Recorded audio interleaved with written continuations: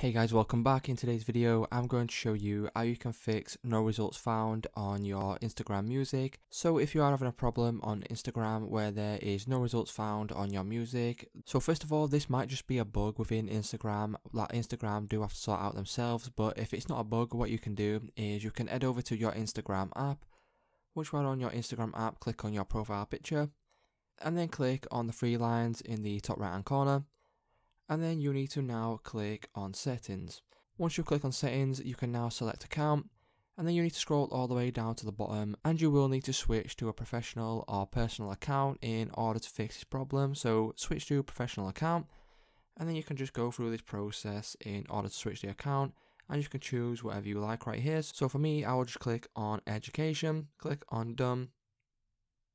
And then as you can see, what this will do is it will create your new professional or personal account. As you can see, my business or professional account has now been created, guys. And now if you want to add music to your story, just go ahead and do one as you would usually. Click on the stickers icon, select music, and then you can choose whatever music that you like.